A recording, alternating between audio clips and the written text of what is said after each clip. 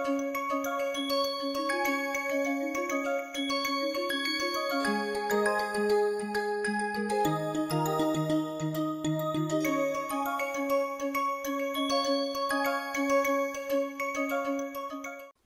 so I think let us once again revise the diagram rules.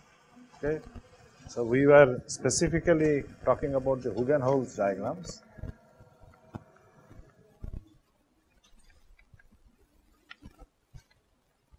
So the rule number 1, let me rewrite the rules a little bit more clearly. So we have each dot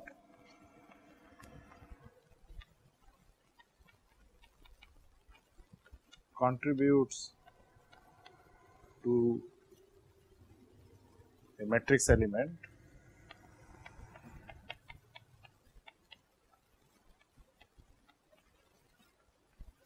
of Hamiltonian, either one or two particle.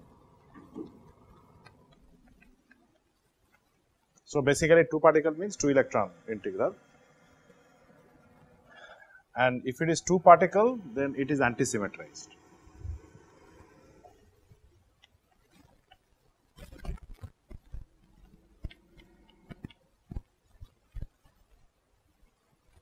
Okay. So for each of these, either F or V, there is a dot. V essentially is of course again two particle minus one particle. So one particle doesn't contribute. So basically two particle. Then the second is that all these dots have to be joined. So the question is that how many dots are there? So the perturbation order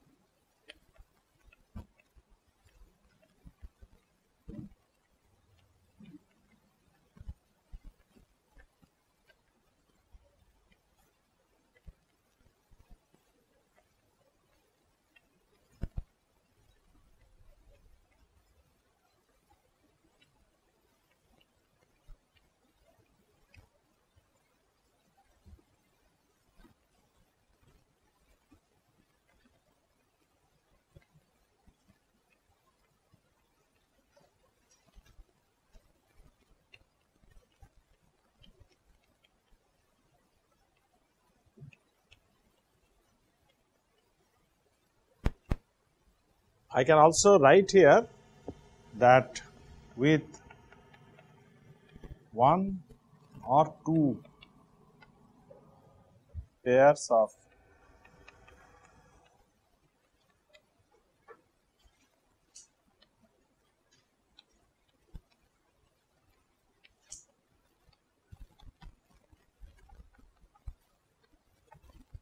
so each pair consists of one incoming and one outgoing line. So I have either one pair for one particle or two pair for two particle dots.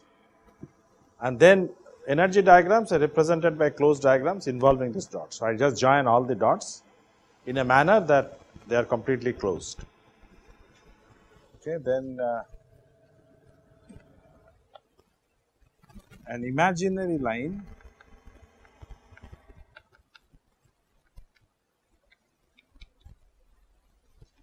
between the dots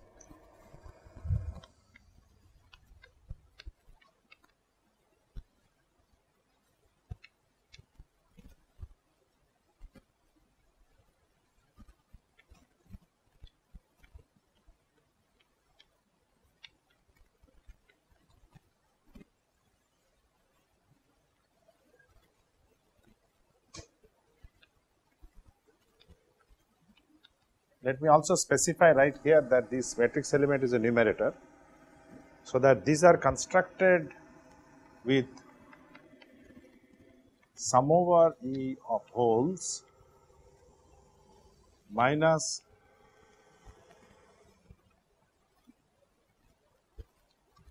sum over E particles as the denominator, where the sum is the number of whole lines that this intersects the imaginary line that intersects, the number of particles that this intersects. Okay, is it clear? Then number 5 is, if you have in the entire closed diagram, if you have a number of holes is H, number of loops is L. Loops can very often be seen from the diagram or from the algebra. Then you attach a factor minus 1 to the power HL, H plus L. So multiply by this factor. Then number 6 is 2 to the power minus k, where k is the number of equivalent pairs.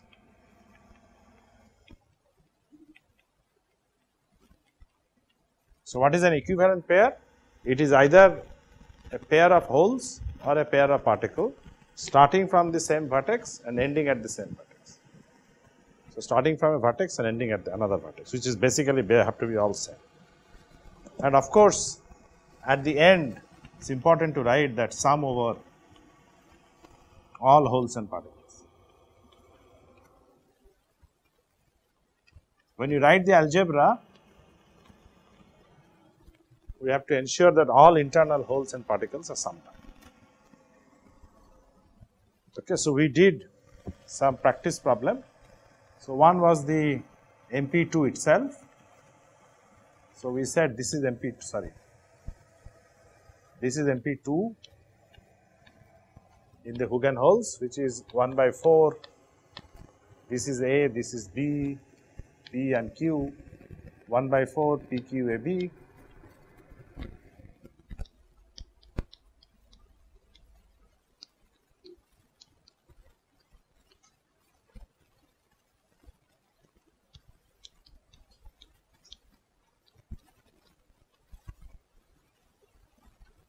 So the matrix element that this contributes is basically the pair of incoming on one side and outgoing on the other side, or since they are all real, it does not matter, you can have outgoing here and incoming here.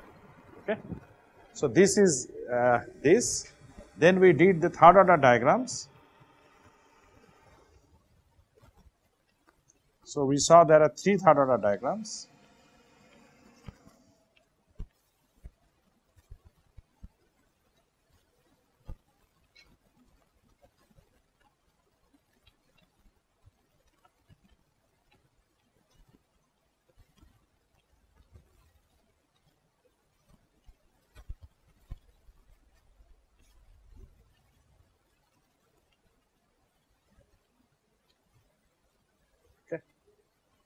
So these are 3 third order diagrams. One is a whole particle ladder.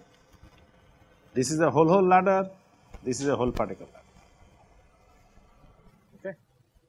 So when you draw, of course, you can write the expressions. If I ask you to write the algebraic expression for this, I hope all of you can write it. Okay. So just I am asking you a question. How many? What will be the factor? 2 to the power minus. What is the factor here? 1 by 8. So here also 1 by 8. Here there is no factor, right? There is no equivalent line. So just plus, just 1, right? For the whole particle ladder. And then you have minus 1 to the power h plus whole. What will be the sign here? Number of loops. The number of loops is the only thing that you have to count properly. And when you write the numerator, actually from there also you can calculate the loops. As soon as you write the numerator, you can calculate the loops without looking at diagrams, whichever you are comfortable. So how many loops are there? Depends on how you are calculating, depends on how you write the numerator. Let's try to write one of them, I think that's easier. So let's write this A. Yesterday I did not write the expression, right? A, B, P, Q, R, S. The first one I am writing, okay? So these 4 are particle lines. We will put this loop rule little bit later. First let me write down the numerator. So this is sum over A, B, P, Q, R, S, 1 by 8. Then you have R, S.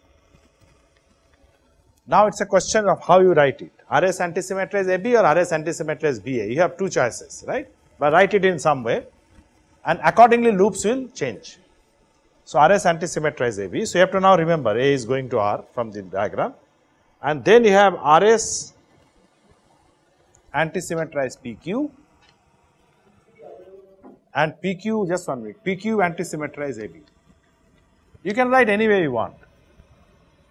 Now you divide these two imaginary lines. Remember, when I wrote that rule, please modify an imaginary line between two vertices, between every pair of vertices, okay, in succession. And not every pair means not between 1 and 3. Every dots in succession, okay, every adjacent vertices, okay. So then you have epsilon A plus epsilon B minus epsilon R minus epsilon S divided by epsilon A plus epsilon B minus epsilon P minus epsilon Q. Okay, fine. Up to this part, now we will count the loops. So let's start from somewhere. Let's say A. I have to come back to A to R, R to P, P to A. So one loop. Then I go from B to S, S to Q, Q to B. So I have two loops. See, A to R is R to A I can do. That is unimportant. That doesn't matter.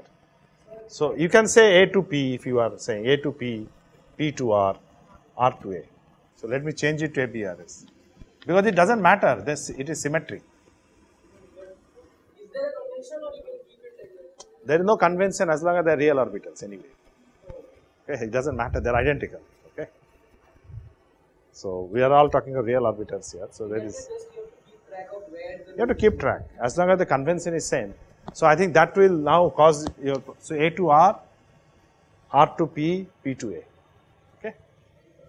So it doesn't matter, you should not get confused by this. But so the point is here you have two loops. So the loops are very clear. That is, one is this loop. So if you look at diagram actually, one is this loop, goes here, comes back. So that's one loop. The second is the other loop, goes from here, goes here, comes back. So there are two distinct loops. So this is second one, I can label with the blue line.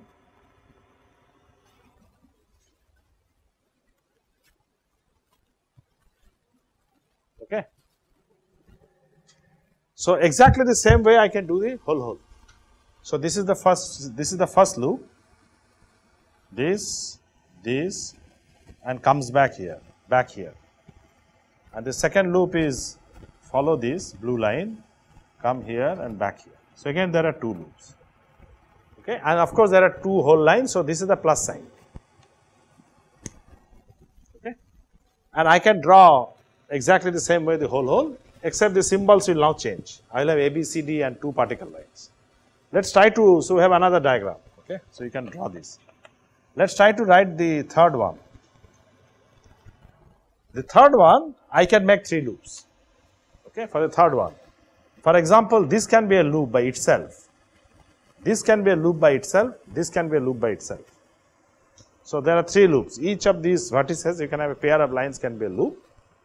But again, it depends on how you want to write it. If it's interchange, then loops can be two. Okay, I can interchange one line. But if I follow this, and that is the more ready convention, so A, B, C, P, Q, R. So let me label this again. So let's say this is R, this is A, no sorry, this is P, this is A, this is Q, this is B, this is R, this is C. That's easy. So I have three particle lines, three whole lines. So look at the first vertex, outgoing is C, A, okay, antisymmetrize, then R, P, then you have B, R, antisymmetrize Q, A. No, sorry. This is Q. The second one is B, R, then A. Yeah, AC, sorry. One minute. So B is going out, R is going out, and then A is going in, C is AC.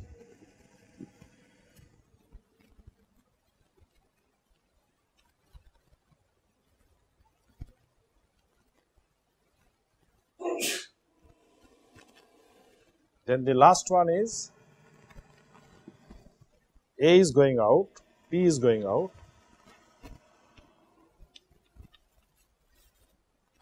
no, not A, Q.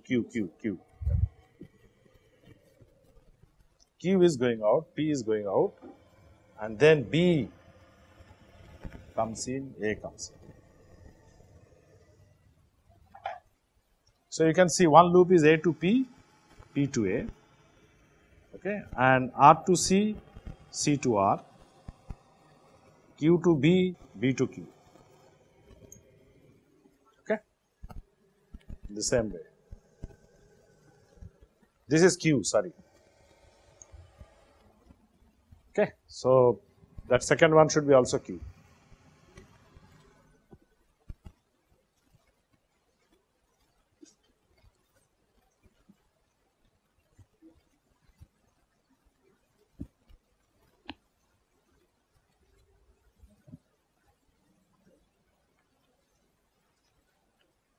So I am drawing this diagram again here so that everybody can see. So the labeling that I have done is PA, outer line, this is P, this is A, then you have Q and B, so this is B, this is Q, this is R, this is C, okay. So that is the label we have done, and this algebra corresponds to this. So now you have to see the sign, how many internal holes are there, how many loops are there, okay. So how many loops are there? 3, the way I have written, and of course the internal hole lines are also 3, so it remains plus, and no 1/2 factor, there is no equivalent pair of lines, okay. So that becomes the algebra. So if I give you a diagram, perturbation diagram, you should be able to write the algebra using anti-symmetrized matrix array. Yeah, any problem? Huh? Oh, numerator, yeah, I'm sorry. I'm always forgetting the numerator. Yeah, numerator is easy. Of course, you just write it down. So you have epsilon A plus epsilon C, right? A and C, P and R. See, numerator you don't have to bother, there is no order or anything. Just see the lines, it's very easy. And then you have epsilon A plus epsilon B minus epsilon P minus epsilon Q. You just have to keep track of your symbols. Yes, total energy is sum. So MP3 is this plus this plus this. So that's why I have written plus plus plus. Okay. So up to third order, the diagrams, if you look at the third order diagram, they are also very similar to this diagram. And that is why they are called ladder diagrams, and there is no other possibility of writing any more lines. In fact, it can be seen that such diagrams actually come because of doubly excited determinants, that MP3 also contains only doubly excited determinant. I said that even in the first quantized, if you look at the third order energy, it is psi 0, 0, V, psi 0 k, then psi 0 k, sorry, psi 0 k, sorry, psi k 0, psi k 0, V, psi L 0, psi L 0, V, psi 0, 0.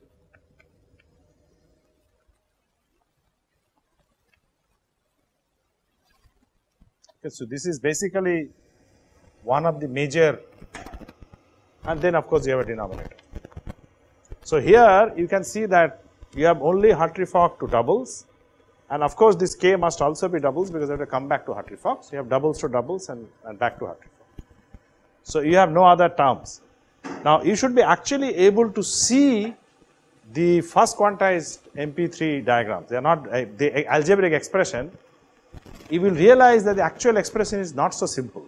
The actual expression is a combination of two expressions, out of which a part of first expression cancels the second expression, and we have only these particular terms which in diagrammatic notations are basically just the unlinked diagram, the linked diagrams. And that was the basic idea of what we said is that the linked cluster expansion, that all parts of the diagram must be closed and linked.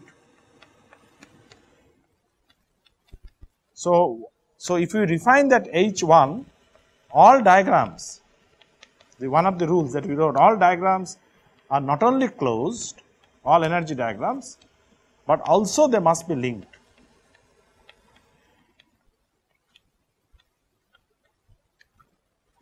So this is something that I thought I would not bother so much, but I can at least show algebraically where the problem comes from. So you can go back to the algebraic expression of perturbation theory, and we can write E naught 3. So let us start from E naught 3. I hope you remember how to write E naught 3. Psi 0 0 V psi 0 2, correct? So if you remember E naught 3 expression, it was psi 0 0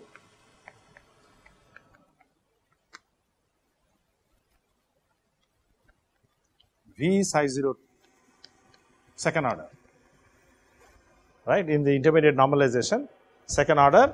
So we have to now get what is psi 0 2.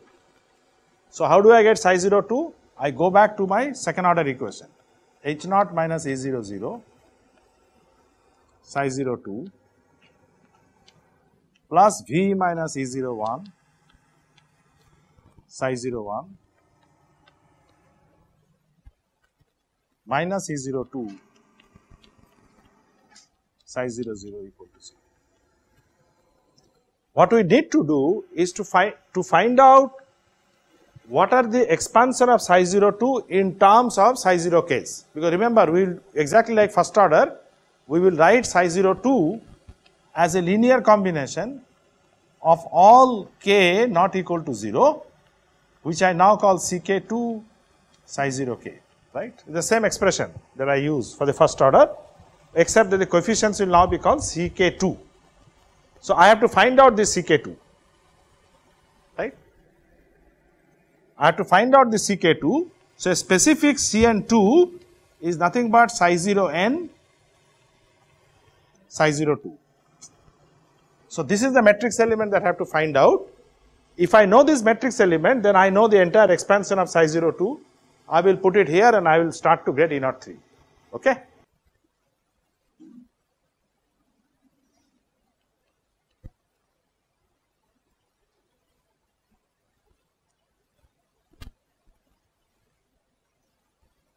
So this is also psi n 0, okay. So let us now find out this, what is the value. So what do? I start with this expansion and project with a psi n 0, okay. So if I project with psi n 0, I will get E n 0 minus A 0 0. So I will get first E n 0 minus E 0 0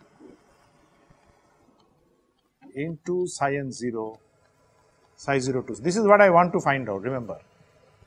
So that is what I get from the first expression, right. I am projecting with psi n 0 from the left. Then I have psi n 0 V, I want to write this as two terms, psi n 0 V psi 0 1 minus E 0 1 psi n 0 psi 0 1, okay. This is not 0 because it is a first order. So this is the expansion that I get. So I write this as, this is bracket. So I have psi n 0 psi 0 2 equal to, I will have two terms, one is psi n 0 V psi 0 1 minus E 0 1 psi n 0 psi 0 1 divided by the denominator changed. Instead of changing sign here, I have just changed the denominator sign.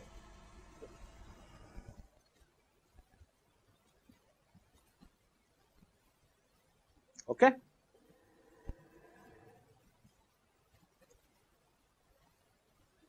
Is it all right? So now you can see that when I put this back here, I actually have two terms. One coming from here, one coming from here. So if I explicitly write the E03, I will first get psi 0 0 V, and now I can expand this by putting an n here, okay, or this is basically the R resolvent kind of thing.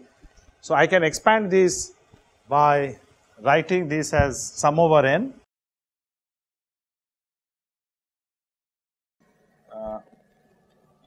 psi n 0 and then Cn 2, which is basically this term that I wrote.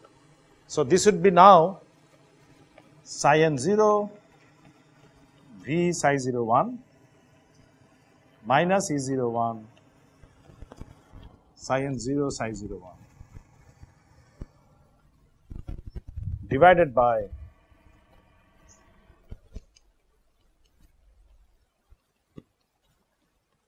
okay, it looks big, but it's actually not big. What I have done here only because I have to write psi 0 2, I have written psi 0 2 as sum over n not equal to 0, psi n 0 and this coefficient. This coefficient is just here. So I have just put this whole thing here, including the denominator. So it's really not big. Okay. So just the denominator I have written here. And then you can see that I have two expressions. One is this, another is this. Each of the expressions have psi naught 1, okay, which I now know how to expand. And I will put that psi naught 1 expansion in each case. And then I will complete the algebra. So let's write the psi naught 1. So what is psi 0 1? This I already know. Right? So psi 0 1 is sum over some m. I am using a different dummy index from n.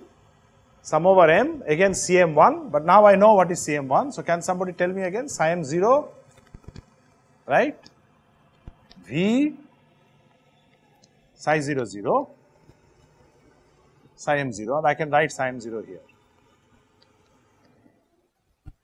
Divided by the denominator E 0 0 minus E m 0, correct? So all I have to do is in this expression of psi naught 1, I have to substitute that. So if you can see now there will be two double summation, and because psi 0 1 also has a denominator, there will be two denominators. Okay. So if you are just little bit careful with algebra, you should be able to write the entire expression now.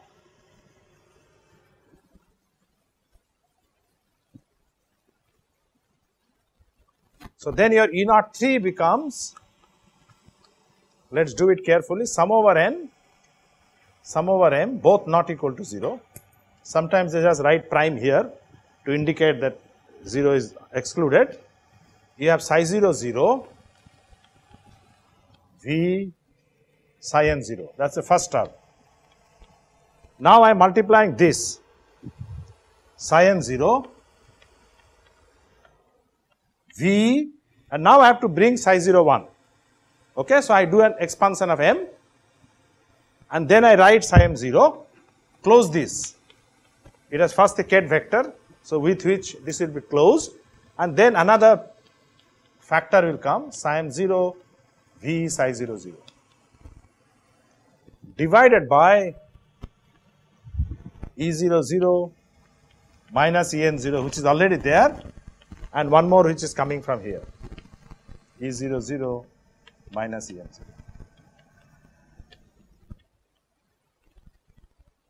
Right? So you have a double summation, but the story is not complete because I have a third term, I have a second term, which is E 01, which just comes out,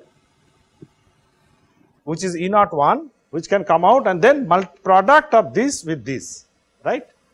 So E 01 times, again there is a summation. Remember, E 01 is a number, so I can simply take outside. E 01 is just a number, so I have a sum over n, sum over m, and then I have psi n 0, oh sorry, psi 0 0, V psi n 0, which is the first term, multiplied by this, into psi n 0, and now I write psi 0 1, which is psi m 0,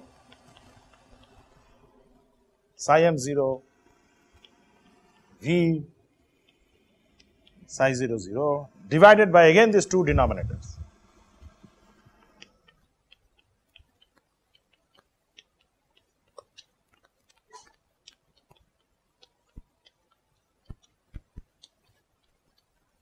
Correct? So it is very similar expression except that V is not here. It is directly psi n 0, psi 0 1. Yes. Yeah, we will come to that. Orthogonality. I am coming to that now. Okay. So these are the two expressions. Now you can see here that the expression becomes simplified for the second term because this is now delta nm. So n must be equal to m. So although there is a double summation, it actually becomes single summation. Remember, here it did not happen because there is a v. Otherwise, the expression is exactly identical. It's very easy to write. Take out the v from here. Okay? Instead of that, an E01 has come. So if you look at the dimension, it is same. You have 3v here, 1, 2, 3, third order. Here you have 1v and 2v, but the third is this E01. So if you look at dimension in terms of perturbation order, it is still 3. Instead of v coming here, it has gone out. So this is, of course, this can be taken out. So n is now equal to m. So I can put this as psi n 0, and the summation over m can be knocked out, and I can call this also E0 square. Right? Huh? Okay, you write it. Now it's very easy, just write it. Just put n equal to m. Psi 0 0 v psi n 0, psi n 0 v psi 0. So it's basically square of this, just like second order energy. But denominator is not second order. Like a second order, denominator is a square. Otherwise, what is multiplied with E01 looks like exactly E02 except for this denominator. Otherwise, E02 was exactly same. Psi 0 0 v psi n 0 or psi k 0 back to psi 0 0. If you see this, psi 0 0 v psi n 0 back to psi 0 0, divide by the denominator, but now you have a square denominator. That's the only difference. Otherwise, I would have written as E01 into E02. It would have been even simplified, which is also dimensionally third order. But actually it is not. This remains.